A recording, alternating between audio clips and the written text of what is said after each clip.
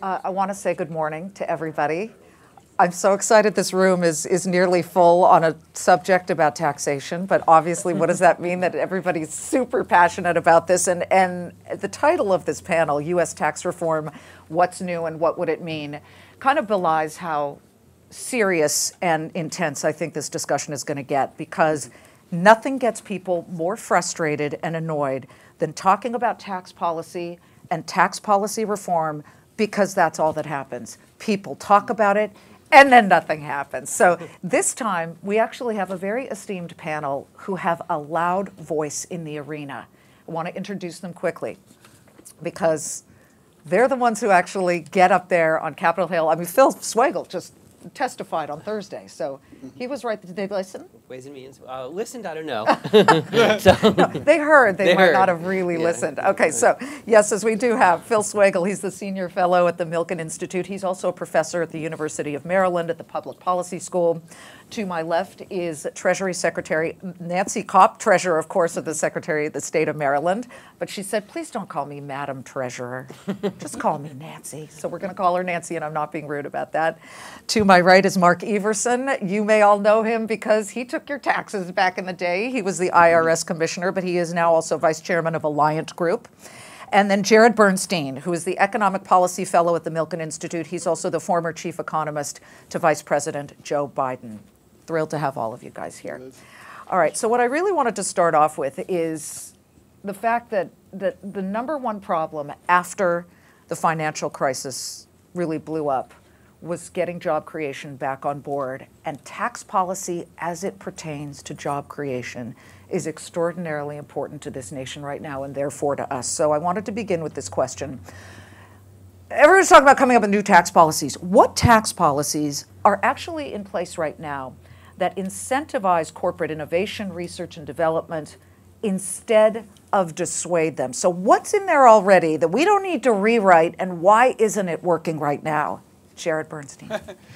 Well, let me challenge your premise, if you don't mind. Why? Because I said it wasn't working? No, I agree it's not working. Okay.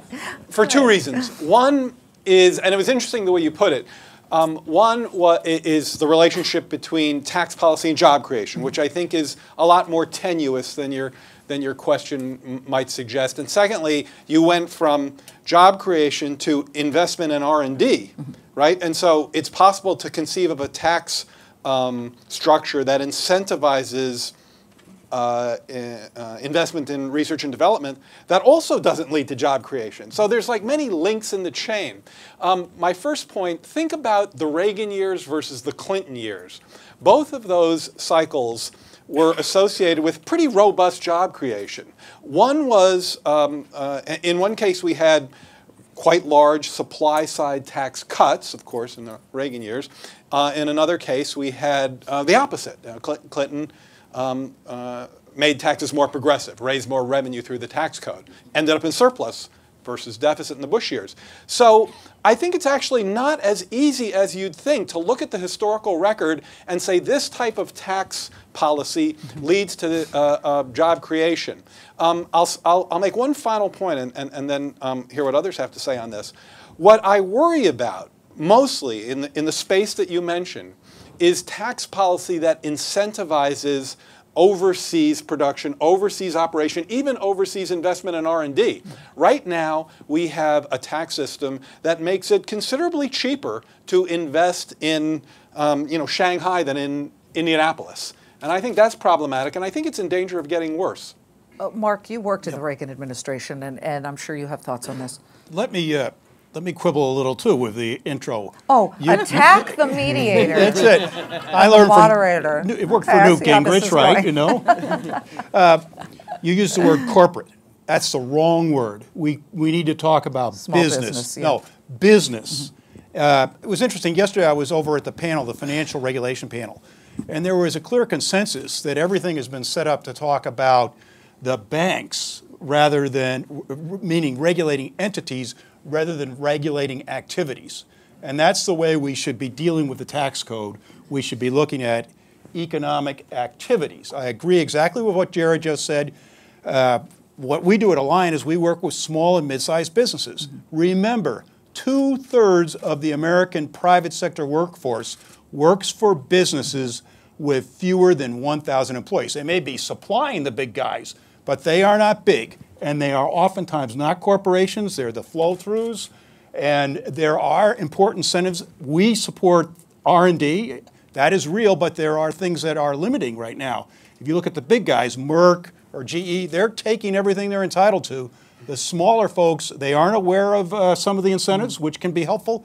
And on the other hand, frankly, they're limited because of the AMT, which knocks out the use of some certain benefits on the business side. Can I ask one quick question, Omar?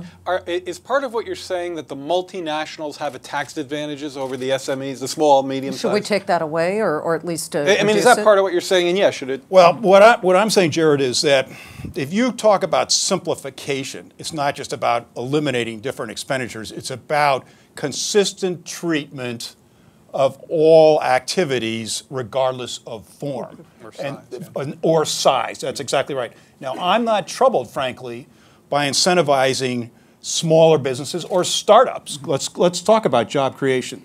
The dinner last night, the presentation, the guys talking about sitting there and in their office, living in their office when they were starting up their business. They weren't getting a tax benefit for that because they weren't paying taxes. There's a bill before Congress right now that would actually give some help against your payroll taxes, if you will, for R&D for startups. I think that's a good idea. Okay, we'll get to payroll taxes in a minute, but Nancy, you wanted to jump in. Well, the first thing, forgive me, but I agree with the two gentlemen about the question. I'm bleeding on the inside right now. I'm going to come to He'll defend. Anyway, I'm dying here, people. But you know, one of the problems, I think, Jared, I was going to ask you, was isn't it a question of time frame? And that also deals with the small versus the large versus perhaps the global and what the impact is of a particular tax change at one particular time or an incentive at one particular time. I would say in Maryland, for instance, not tax incentives, but we have incubators that actually have led to growing companies and employment. That's not tax, but it's sort of a substitute. But it was at the right time in the life cycle of the companies too. I think what I'm trying to say, Nancy, is in sync with where you're going, and I'd be interested, Liz, if you would agree with this statement, because you hear this all the time in the media, I suspect, is that what I hear in my world, Phil, I think you probably hear this in your world too, is a constant, assertion that this tweak in the tax code at the margins for some favored group will lead to an explosion in job growth, and that's A, never true, B, almost always bad policy, and C, typically just leads to inefficiency and waste. Okay, what I do hear is why bother with carried interest? It's just a rounding error. You know what? 10 rounding errors together equals $1 trillion suddenly. So I don't like to hear the whole rounding error discussion. But Phil Swagel, what about you? Okay, so I agree actually with what Jared said at the very end. And first of all, I accept the premise of the question, so suck up to the moderator. Thank you. I wrote myself a note, be nice to Liz. I'm going to cross myself even though I'm Jewish. Yeah. So there's a sense in which, right, we had lots of tax policy at the short term, the cash for clunkers and the housing tax and all that stuff. And we can debate whether that was effective or not, but it's run its course. It's time to have a longer horizon. And I feel like that's where tax policy has to shift to the longer horizon. And look, there's big debates. I think there's agreement on growth, simplicity, and fairness, and but of course fairness is in the eyes of the beholder. So there's not like Jared and I will agree on tax policy, but I think at least we agree on the objectives, and it's time to move toward that objectives. And so as Liz said, I testified last Thursday at Ways and Means on housing policy, and it was a little depressing. Well, let's just be clear here. The mortgage deduction and things like that, right? Yeah, exactly. Eliminate it, cut it. Right. Yeah, it's depressing because exactly what Jared said is that it's very narrow. If you take away any little bit of the $1.1 million tax break on mortgages, then there goes the whole housing. Which of course is like, oh come on, there's a big picture. If we can have a big scale pro-growth tax reform, then the guys with second homes in the Upper Peninsula of Michigan, they'll be fine, right? I mean, they'll be. Even if they lose a little bit of their tax break. Okay, can I just can I just jump in on tax reform? Yes, and then and job creation from a completely different perspective. But I'm a one-note Jane. on this, the municipal tax exemption. Right. Yes. Yes, let me tell you, for 100 years, since the creation of the income tax, municipal bonds have been tax exempt, general obligation bonds particularly. Those bonds, just in the last 10 years, about 1.65 trillion, and that's a ballpark, create jobs because they create schools, they create roads, they create the infrastructure of this nation. 75% of the infrastructure of this nation is created through municipal bonds, and it is the public-private partnership that has worked for the last century. I'll tell you that if you do away with the tax exemption, either you have fewer schools, roads, college buildings, or they are paid for another way. The other way will be the state taxes. State taxes, in fact, are more regressive than the federal income tax. There'll be property tax and sales tax burden on the middle class to pay for the middle class schools under the theory that somehow we're getting at the wealthy. Okay, sold. We get it, right? Okay, we don't want to see that tax benefit from munis go away, but that just underscored, what Nancy just said underscored how there are people from all realms fighting for their piece, their side, whether it's the shrimpers down in Louisiana or the vineyard guys in Nantucket.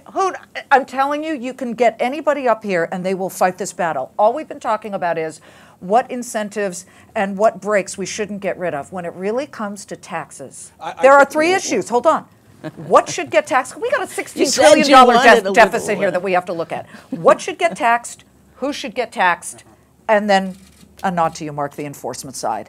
Let's flip the conversation for the moment to who should get taxed. Okay, can I, if I might, can you put up slide 4, please, if somebody. Okay, nobody's eyes glaze over. He has a slide, this is not but he promised it was good. This is a fun slide, I think. If we, good, okay. So. Isn't that fun? Yeah. Would you describe that as jolly? Yeah, because this. Hilarious. This is one way to answer your question, in my humble opinion. There's a better way, by the way, which we can get to, which is to cap deductions at a particular rate.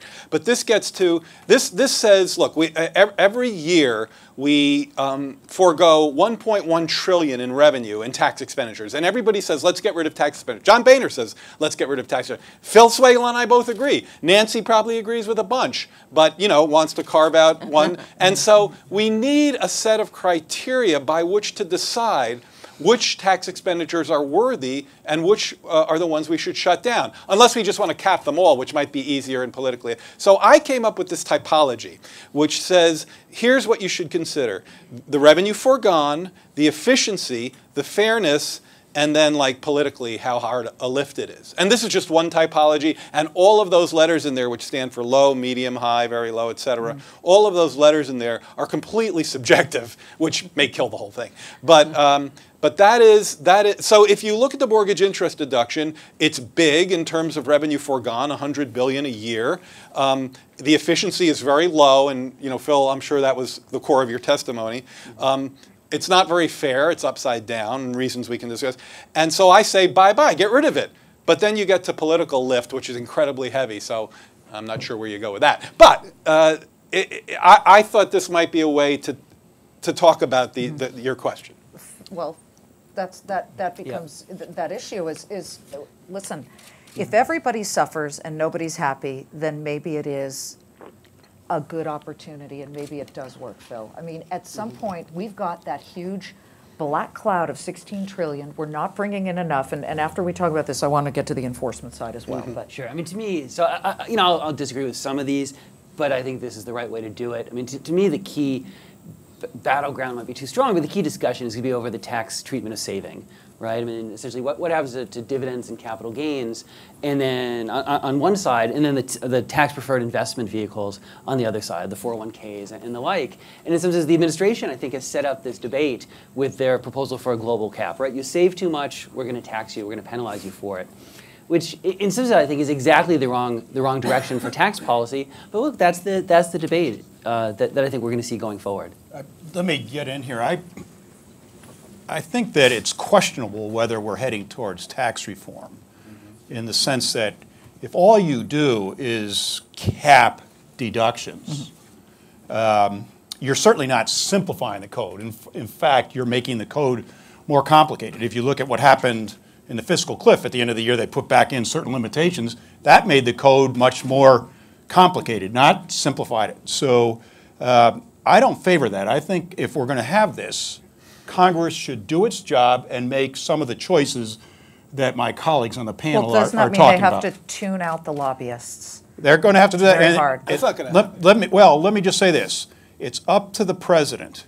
Now, it's very intriguing. Yesterday, we had two very powerful individuals at the table with the chairman of this institute.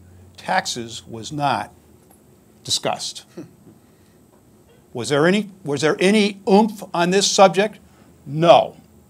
The president doesn't give it any oomph. He talks about, I'm going to do everything I can on guns and everything I can on immigration. I'm for that.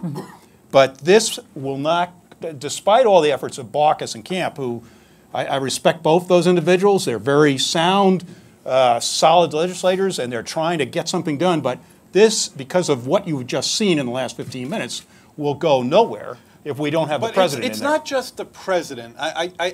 Is it not, in your humble opinion, also a matter of a group of, they tend to be conservative Republicans, who say absolutely no on revenues?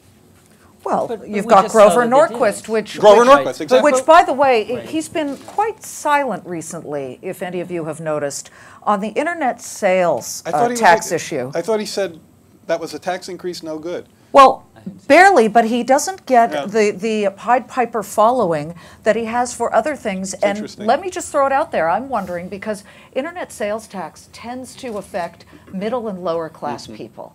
So is it only when the wealthy are affected here that Grover Norquist starts to scream and yell because it's an easier fight when you have the big voices like the Koch brothers, involved? I'm just saying, and yes, I am a Fox anchor, a Fox business anchor. Don't be shocked. I also went to Berkeley. So maybe I'll jump in just for a moment. I thought one of the worst moments of the presidential campaign was the 10-1, right? Yeah. That was Yes. just awful. And so, so I'm not. Well, just for people who might not be familiar. So when we're at all the candidates, like the 100 Republicans running for president, would you, if there's a deal that was $10 of spending cuts for $1 of revenue, they all said no, which it's hard to imagine that Governor Romney actually believed what he's saying, but whatever. So I think we have to be pragmatic. I mean, I think there is leadership needed from the administration. I think we all have a good sense of what tax policy the president doesn't like and what Social Security changes and Medicare changes he doesn't like. It's pretty tough to understand where he wants to end up, right? What's the level of spending to GDP or revenue to GDP that's his target? I have no idea. And I think until we know that, it's hard to really Nancy, go forward. do you have a window into that as somebody who is constantly having these discussions? Constantly talking with the president? No, I really don't. You don't have that bullhorn there. But I do think that what is missing is just to build on what Phil said. I think we really have to talk in plain language. I believe in democracy. I was an elected member of the legislature for more than a quarter century, which I'm sure people think is too long, but I enjoyed it.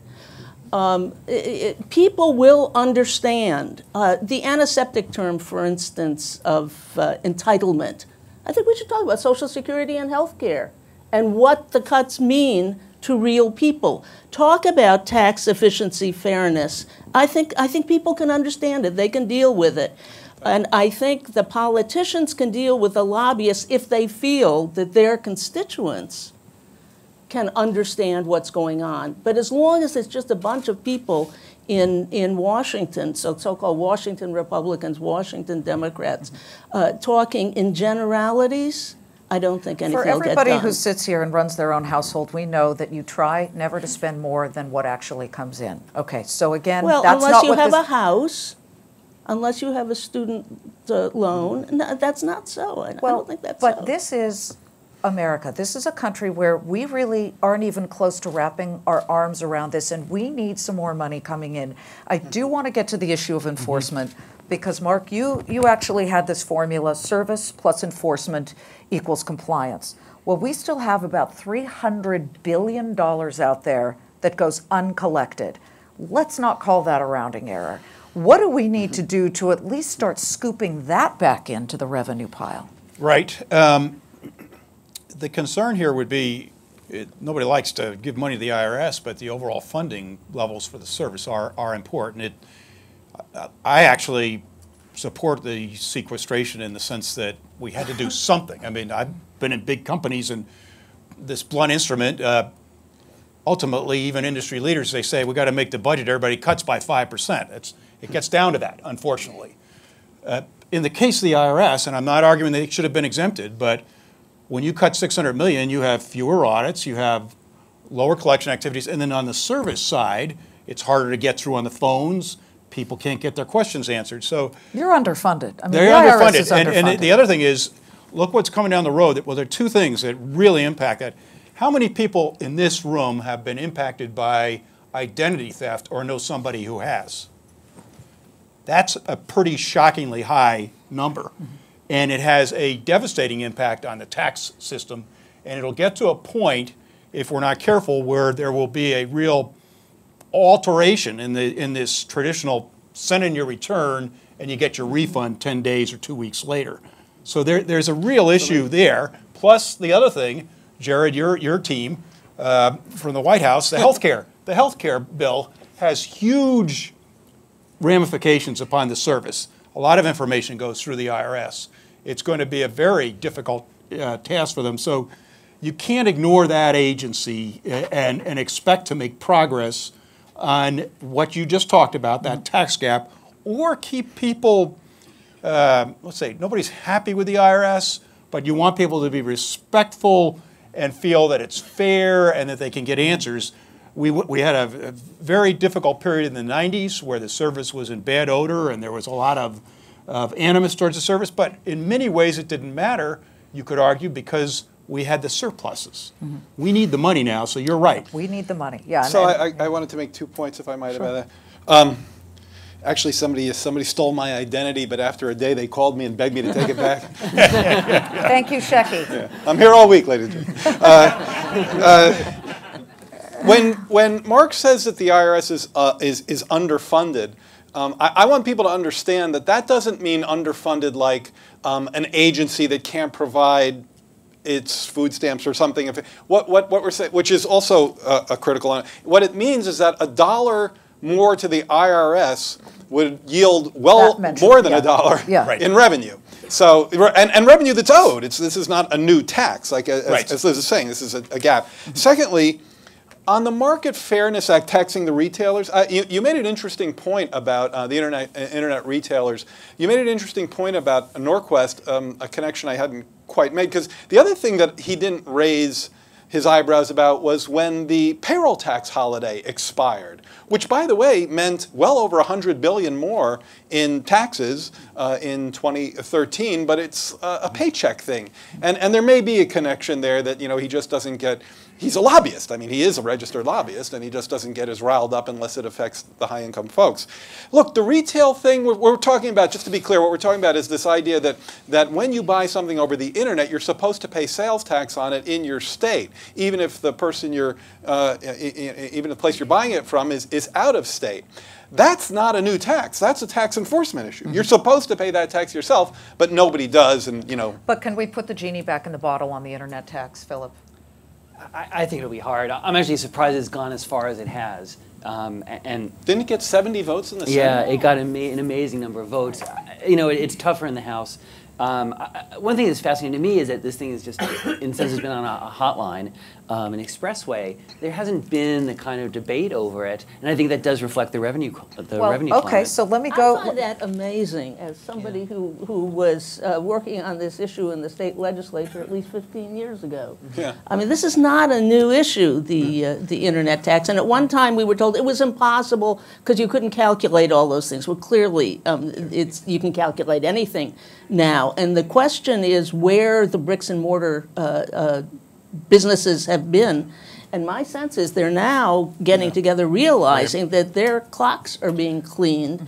Well, I think it's not just them; it's the states, Nancy, because the revenue a big point here is while the country's overall finances are getting healthier, that's not true in an important number of states, and they're starting to look in these various crevices to figure out where they can get revenues. We're going to keep moving along because we could talk all day about internet taxes, but there are little portions where, again, I get crazy about this issue. Where, oh, well, why are we looking at it? It's a rounding error, it's a rounding error. But in the aggregate, it really does make a big difference, and that is, and I know we have some private equity people in here, and we're thrilled that you're here, but the carried interest issue. Yeah. Okay, so the economy isn't exactly going gangbusters here, and yet we did see the expiration of the payroll tax cut. So, you look at that and you say, how do we justify the private equity people getting the carried interest break, meaning they're taxed at a much lower rate than everybody else, when the people who get the huge benefit talk so much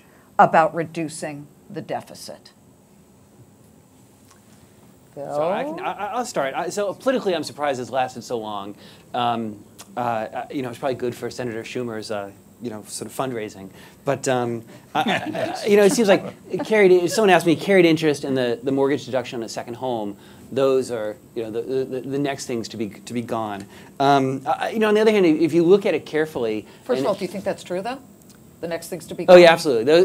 Eventually those two things won't. On the chart up Yeah. Thank you, Jared. So that's where I agree with Jared. Those two things, it's hard to. Chart. So, Alan Viard at AEI has done a series of very careful analyses of the carried interest, and he shows that it's really a reallocation of the tax burden. And it really it's the result of having so many tax-exempt entities that have large investment positions, right? This is all the universities, endowments, things like that, that the carried interest effectively just reallocates tax benefits, right? Someone who's tax-exempt can't have a tax benefit because they already have it. And so the carried interest, in some sense, is a way of reallocating that. I think that's too complex, right? I couldn't explain it if you gave me 30 minutes. And I think that's why it's going to be gone. Whereas the mortgage interest deduction, ironically, it's so easy to explain. I think that's why the second homes are going to be gone. So it's like the two things on the ends. It's hard, something really complex or something really simple are both going to be Jared? at risk. Well, interestingly, I did include carried interest on my little evaluator here, and there's not a lot of revenue forgone. But isn't there psychological revenue? Absolutely, Where the rest of us who are paying 30 to 50%. Exactly. Thank you. You're right, and so the fact and we shouldn't call $5 billion a year a rounding error either. I mean, I agree with you. It's very low on efficiency. It's very low on fairness, and I put that it's a low political lift. And there I may have been like way.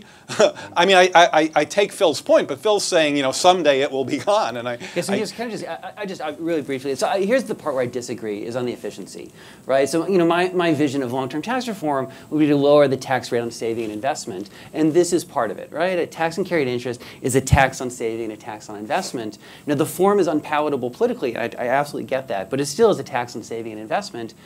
So let's argue about that for a second. Yeah. Because we disagree in a substantive way that may not have quite come up yet. By the way, we will be opening this up to questions in the last 15 minutes, so I want you guys just to know that you'll have an opportunity. What I mean by inefficiency is something very simple and very explicit in the tax debate, which is you shouldn't subsidize something that is going to happen anyway. That's just a waste. And worse than wasting money in revenue, you're actually incentivizing people to do more of something than they would otherwise. That's just bad for an economy. So if you cap, and Phil criticized this earlier, and here we disagree. If you cap, for example, if you cap your contributions to a retirement fund at a level that is very high, then I think you're actually closing an inefficiency, because absent the cap, you're going to have people who are going to save anyway, and they're getting a tax benefit for something they would have done anyway. Same thing with carried interest. I can't see where that engenders any kind of saving or investment behavior that wouldn't happen absent the tax break. Okay. Yeah. So just again, Jared said correctly that we disagree on the substance, and it's a longer debate. I think that the tax system does matter, and sometimes that's where I would want to move away from. It's not possible to do it fully, but you want to have a tax system that interferes with people's choices as little as possible. And the dimension of saving versus spending is a dimension where I would want the tax system not to interfere, right? And we very heavily tax, we double, in some cases triple tax saving and therefore investment. And I would want to reduce that, which is what the Bush administration tax policy agenda was at. And I do think it matters. I don't think it's it's correct to say someone with $5 million in saving, the tax system doesn't matter, they'd save that anyway, right? It's just the tax system matters. I'm glad, Jared, that you did bring this up about the president making a lot of noise about capping IRA contributions, 401ks. A show from the audience, who thinks that's a good idea? I mean, people are getting older and they're living longer, and it's getting more expensive to be older. Well, Jared, you're on the administration side. Who thinks this is a good idea? Let me add a number to this. Do you know the number he's capping it at? 3.4 million. Yeah. Okay. There are 0.3% IRAs, not 3%, not 0.3%, 0.3% IRAs with accumulations above that amount. This is a very rarefied atmosphere up here. Folks, Mark, do you agree with that, Mark? I mean, from the I'm not in that atmosphere. Inspired to be so. No. So yes, believe me, those people are gonna folks in the top 0.3% of IRA accumulations are gonna save anyway. So I'm not worried. I'm not worried about this. Look, I guess the argument I'd ask you and Phil and others is: would you, if you completely uncap IRAs, you are absolutely creating a tax shelter. I don't see how you can. I guess I don't see how you see that otherwise, and I guess I'm in opposition to the whole audience if we're going to here. cut back on Social Security and people are going to depend less, I mean, I'm not saying we are going to cut back on Social Security, but if we're going to attack entitlements and really get realistic about cutting the deficit here, then don't you need to sort of give people that opportunity, Nancy, to do it on their own? The opportunity, yes. Talking about capping Social Security, by the way, compared to 3.5 million, what's the average Social Security benefit? The average benefit is $14,000 a year. $14,000 a year. That's right. That's what we're really talking about. That's what we're talking about cutting. That's the sort of thing that I said. I think you've got to give the facts to the people. Put real human faces on things and bring it down from that ultra atmosphere to what's real. The average state employee in Maryland, what do you think he makes? About $47,000 a year. They're not saving huge amounts because they don't want to. They're saving huge amounts because they don't have to, because they can't. The growing disparity in wealth in this nation, not income, but wealth, is going to create political problems, I think. I think that what we are talking about is the nub of a very large social political question, and not simply fiscal. I could not agree with you more. In fact, Jeff Green, who is one of the people here who's on a panel, he's a self-made billionaire. Okay, he made his billions in real estate, and he very much believes that if you look at that disparity between the wealthy and the poor as it continues to grow, you guys, people who are looking at which leader you really want to see, and people are against President Obama in some cases, for Mitt Romney, vice versa, that you are actually going to eventually not be worrying about somebody like a President Obama, but more of as he put it, an Hugo Chavez, because the voices are going to get louder as it becomes less fair and almost bearable out there. So we need to do something. What is the chance that we are actually, Phillip, going to get Congress to move on any of this where we get the revenues coming in and the situation becomes fairer? Yeah, it's tough, and I agree. I absolutely agree it's an urgent problem. Inequality, it's actually surprising to me that as a nation we're willing to put up with as much as we do. I think tax policy is part of it. Spending policy has to be part of it as well, including entitlement reform. Of course, yeah. Strengthen the bottom and impose the burden of adjustment in the middle and the top. But to answer the question directly, it's pretty depressing looking out. Are we going to see entitlement reform in the rest of President Obama's? Entitlement and tax reform, put those together in the second term? It's hard to see it. Let me just say this: it was very interesting because if you go back to what you were talking about, really the essence of this progressivity and do you want more revenues coming in? If you go back to the endless series of debates that were on the Republican side, it was a race to simplification and flat tax and really an assault on progressivity was the conversation that was taking place. I'm an advocate of reform. I believe the first thing you need to do in reform is you need to have greater permanency for the code. We haven't talked about that, but that's a fundamental driver of confidence in terms of the business and investment. And simplification? That's my third point. The second point I always talk about is progressivity. I think progressivity has served our nation well. That's been a contract that's been a part of the income tax for 100 years. It's changed. The income tax, it started out really as a strip affecting just a very small number of people, and then it was broadened in the Second World War is when it really became a broader tax, and you've got the employment taxes that came in as well, of course. But that is, I think, was settled in the election, not in the degree, but the idea that we were going to really level this out. You know, yet Steve Forbes made those arguments in '96, but that was a different era, as Phil's talking about, or Nancy's talking about. The income disparity's changed, it's widened, it's still widening, so I think that debate is over. We're just talking about a question of degree now. And I would tell you, Liz, that things like the carried interest or maybe the caps, some of these things we're talking about, I think you could get more revenues agreed to on certain measures because of the symbolism that you mentioned that is associated with them. The psychological issue. Yes. So a little bit of real politics. It's funny, I come to this conference every year and I have really reasonable conversations with people with lots of good ideas like the ones you just heard, and then I go back to Washington and it's like a completely different world. Why is that? Well, I think it has to do with the people who are talking here and the people who are talking there. Different group of people with very different sets of incentives and constituents. I heard Senator Corker on the stage yesterday saying, in so many words, this is not me quoting him, so you should go back and see exactly what he said. I don't want to get him wrong, but being quite open to revenues, I thought. I recall John Boehner offering the president $800 billion in revenues over 10 years, not that long ago.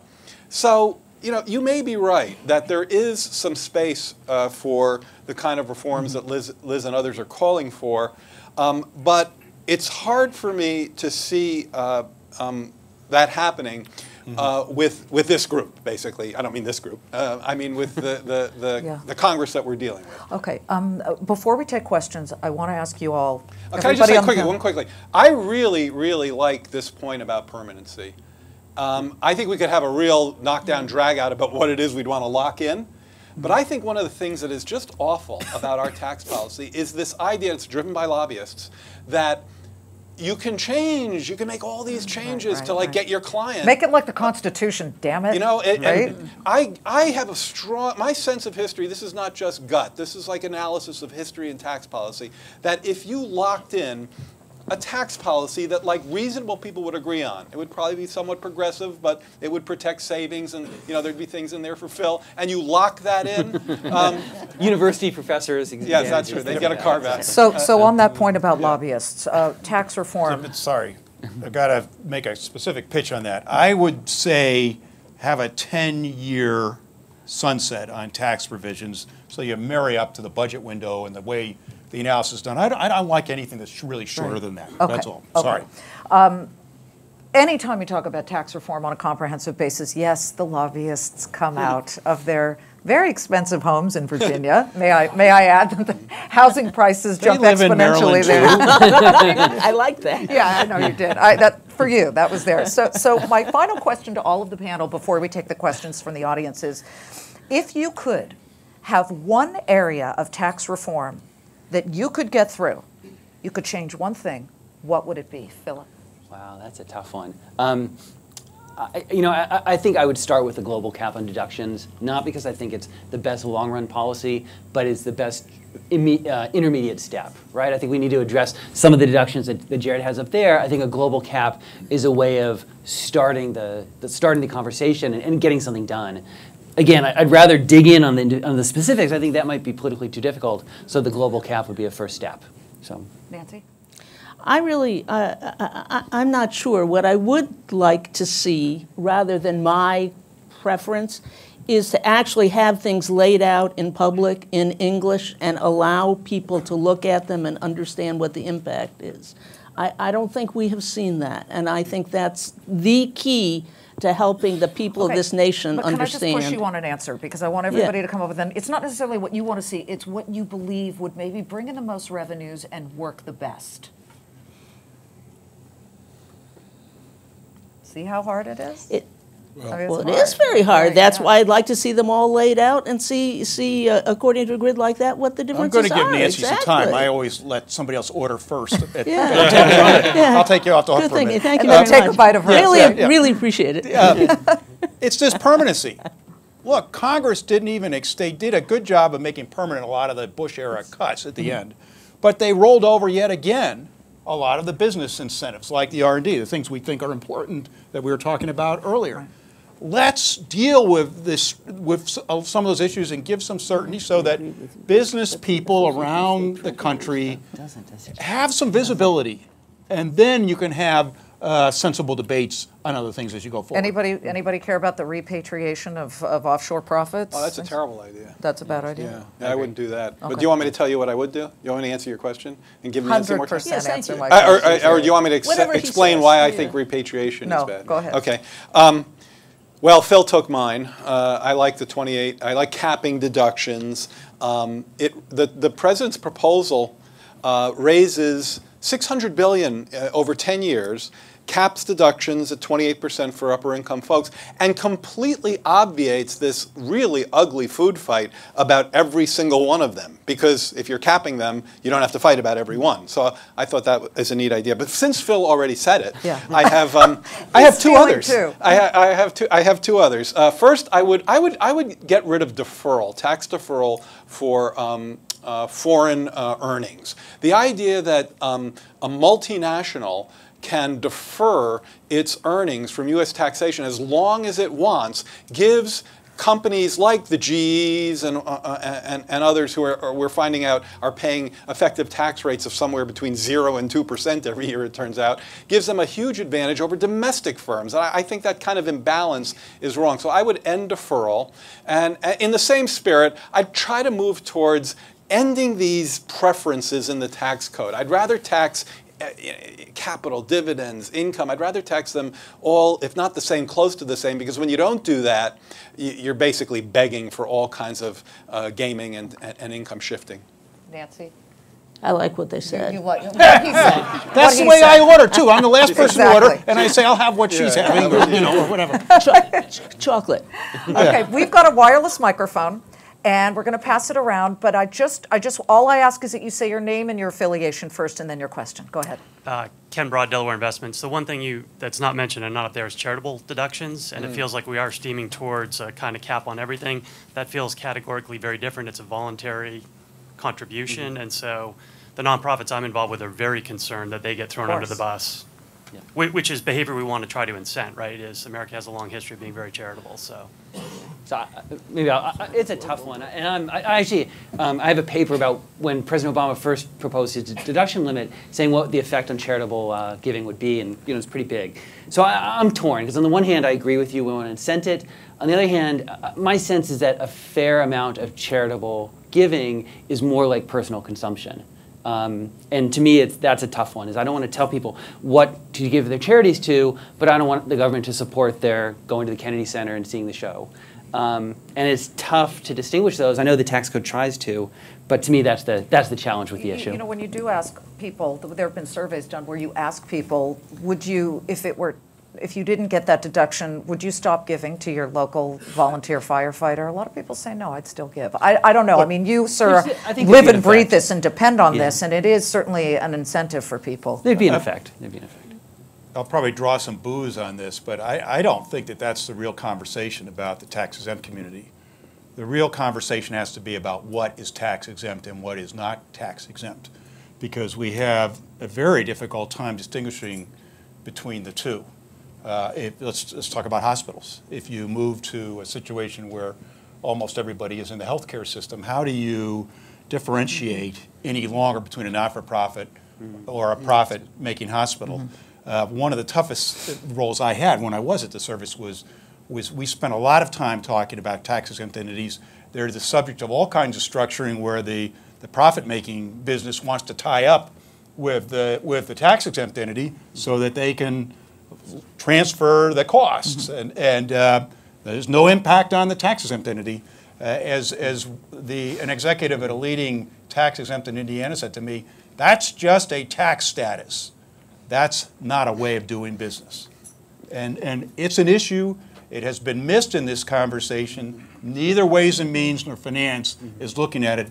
But sooner or later, because of states and really municipalities, it's a bigger issue when you get down to the cities as to who's paying taxes or not. Right. Sooner or later, we're going to get to that. So I think that's an even deeper issue than the contribution. Right. Really. Let me tell you, our city of Baltimore has a number of problems, but one of them is the institutions and government agencies, of which we are very proud, but you put together the Hopkins, the universities, the other private institutions, and you've got a tremendous proportion of the tax base that's tax exempt. Right.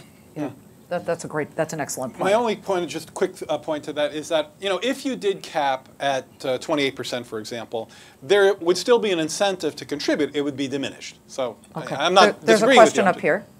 I have a question Oh, too. there. Oh, I didn't realize. Okay, sorry. I was curious if you could just elaborate on the corporate tax. It's been completely absent from this conversation, and is it not an area where we can raise a lot of money? And I'd be interested to hear people's thoughts on the consequences of repatriation or not, in the concept of recycling Well, Jared just capital. said he thought it was a bad idea, which I thought was interesting, right? Yeah, well, I think it has a really lousy track record. And by the way, the deferral idea I mentioned, that's part of corporate tax reform. Right, and let's explain why it has a bad track record. All you have to do is look back at Pfizer. Pfizer got to repatriate, what year was it? Well, they all did. 2004. Okay, 2004. So there was that sort of, we The let Jobs the word Act. It in. was called the Jobs Act, wasn't it? Yeah, it was called the Jobs. Well, they call everything a Jobs And Act. ironically, Yeah. amazingly as it's called the Jobs Act, Pfizer brought back a lot of money and they laid off a stunning, what was it, 13,000? I don't remember the numbers, but that was one of the It was a problems. stunning number of U.S. Layoffs, employees. share buybacks, Okay, but could we do it dividends, if, payouts? Jared, could we do it if we had a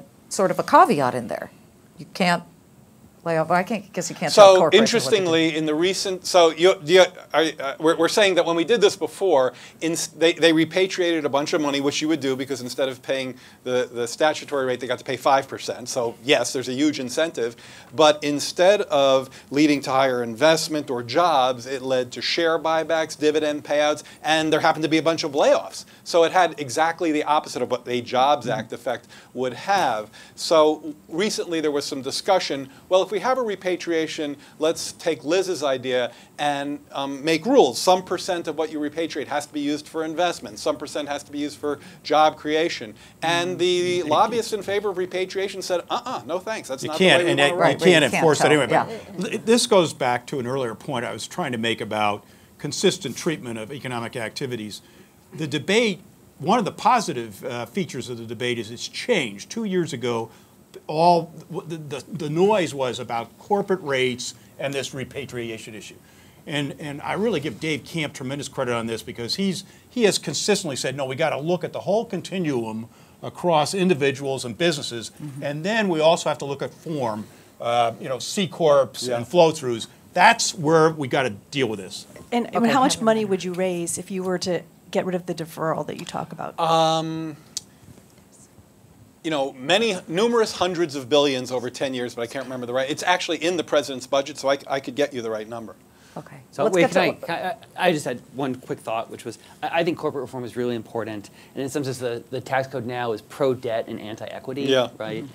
And interest is deductible, and the return on equity is double taxed, and that's the direction to move away from. But I think it's just hard to do it on its own because of the pass-throughs. If you help the corporates but not the pass-throughs, it's too hard. So I think ultimately it has to be part of a bigger reform. Jared, state tax deduction. Should Texas, Alaska, Florida, Washington, should they be subsidizing New York and California? And second question for Mark, NOL carry-forwards. Should we be taxing carry-forwards? Well, since Nancy's here, I tread carefully. No, I thought Nancy made great points in terms of state and local. If that were on my evaluator list, especially with her comments, I would have to score that as scoring pretty high on efficiency and fairness. Revenues foregone is kind of in the middle range, I think, or maybe kind of high.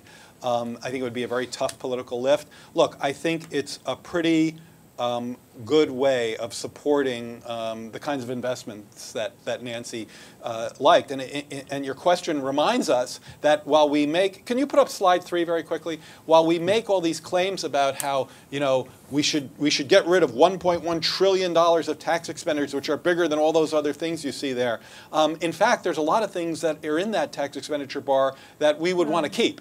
And state and local, probably the state and local exemption, especially in terms of the munis, makes sense to me. So does the earned income credit and the child. There's a lot of stuff in there. That's all. Mark, do you want to address the question? I think that's a legitimate question. I don't have a strong opinion one way or the other, frankly. Okay. There was a question here. This young lady. Thank you. I had a question. Oh, and then would you support a balanced budget amendment as a part of tax reform so that we would generate the revenue that we spend? Phillip? We need to move toward a balanced budget. Would I change the Constitution to have an amendment? I'd prefer Congress just to do his job and for the president to do his or her job. So my answer is no, because I think there are better and more appropriate ways for us to do that. I'd rather have voters and taxpayers be responsible for making that decision. So that's my answer. Go ahead. Yes, ma'am. Hi, Manju Ganariwala. I'm State Treasurer for Commonwealth of Virginia. My question is for Phil. For Nancy. But do you want to come up here? You're on the hook too, Jared, since you're supporting the caps. My question is, we talked about simplification in tax reform.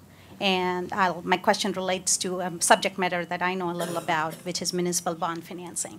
By putting a cap, right now an investor who invests in muni bonds gets the entire interest as tax-exempt interest. So the highest tax bracket is 39%, they get 39% benefit, so to say.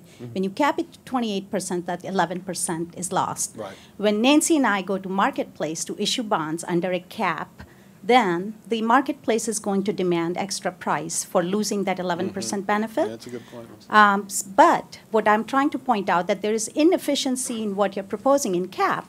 When the marketplace looks at it, they're going to add a risk premium. So it's not a zero-sum game that the feds, cap it at 28% and then the states have to pick up the 11%. We get it. The risk premium's there. And they're going to be concerned that today the Congress capped it at 28%. 2 years from now, they would cap it at 20%. Okay. So what's the point of tax reform if it adds complexity and inefficiency? Phil is going to answer that for you. Yeah, it's a great, it's absolutely a question. And just to make sense, to remember I said when I support a cap, that is an intermediate step. It's a first step toward the end. And I think in the end, as a nation, we should decide, do we want to support charitable giving through the tax code? Boom, that's it. What activities, oil pipelines, MLPs, whatever it is that we decide as a nation to support, let's support those things. Employer-provided health care, and let's do it. For me, the cap has lots of distortions. It's a way to move the debate forward. And in the end, right, if we as a nation decide to subsidize blue states, spending, I live in one, then, if South Dakota has to subsidize sort of California and New York, well, that can be a national decision, but let's have the honest decision. And I agree that all the effects you said are absolutely in there. Yeah, I mean, muni bonds are a very touchy situation. Where's the mic? Oh, right there. Okay, and then we're going to give it to this gentleman far over there. Hi, I'm Anna Solomon. I'm an estate tax attorney for the IRS, but I'm obligated to say I'm here under my personal capacity. Are you on furlough today? I'm taking vacation for this. So my question is, what do you think of the future of the estate and gift tax, and what do you think should be done with the estate and gift tax? Yeah, we didn't get to the estate tax. That's a good one. I was thinking when Jared, was it you, Jared, who was bringing up the estate tax, and it's only a tiny percentage, same as carried interest. I mean, just look from. I think the estate tax would score. It's a small number of estates. I think it would score very. The recent regressive changes to the estate tax would score very low on any kind of evaluator. The exemptions. Basically, in the tax changes that occurred at the end of 2012, ATRA, the fiscal cliff deal, the estate tax was going to come back down to the pre-Bush tax cut level, which was, perhaps too progressive. I think the cap, the deduction would have started at like $1.5 million or something. I'm sure you know the rules better than me. The rate would have gone up to 55. They made a compromise that I thought was too regressive. They raised the cap to, was it $3.5 million per person or $7 million per a couple? It was 5, so 10, so 5 and 10. Yeah. That's, talk about a fractional percent of estates. I remember the New York Times did a piece on how all the people who are advocating for such a regressive change said it's going to whack family farms. So the Times, to their credit, said to these advocates, find me one family farm that will be affected by this. They could not find one. So this is just, I think, a great example of how we're losing revenue based on politicians that are protecting a tiny, narrow slice of the elite. Because, again, I hear this rounding error, let's not bother. Again, when you aggregate a lot of rounding errors, you do start to get meaningful revenue.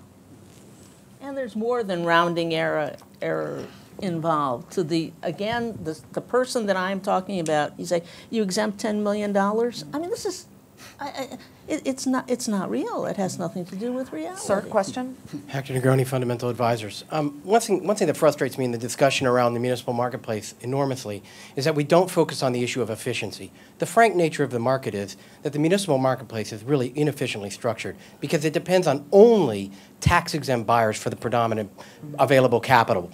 Additionally, the Joint Committee on Taxation, by its own admission last summer, scores the exemption meaningfully wrong. It's closer to $100 billion of loss. We're running out of time, so what's the question is, why wouldn't you pursue a different form of subsidy rather than the exemption, which can increase efficiency? That type of framework will really make a change in changing the deficit. I think it's exactly the right question. And to the administration's credit, I think they did push forward on this with their the Build America, Buy America bonds. Yeah. Oh, okay. So I give the administration credit. I wish they would do that in the context of a bigger reform and say, look, we're going to unfragment this market, make it more efficient, and here's how, and here's the other pieces of our puzzle. I think that's what's missing. Okay. I agree with you. So they're icing us out of here, as you can feel. But as we finish, feel free to mob the panelists later, but just don't clog the doorway. Could I just put in one little thing for the Constitution and federalism? It has served us well. It has served us well.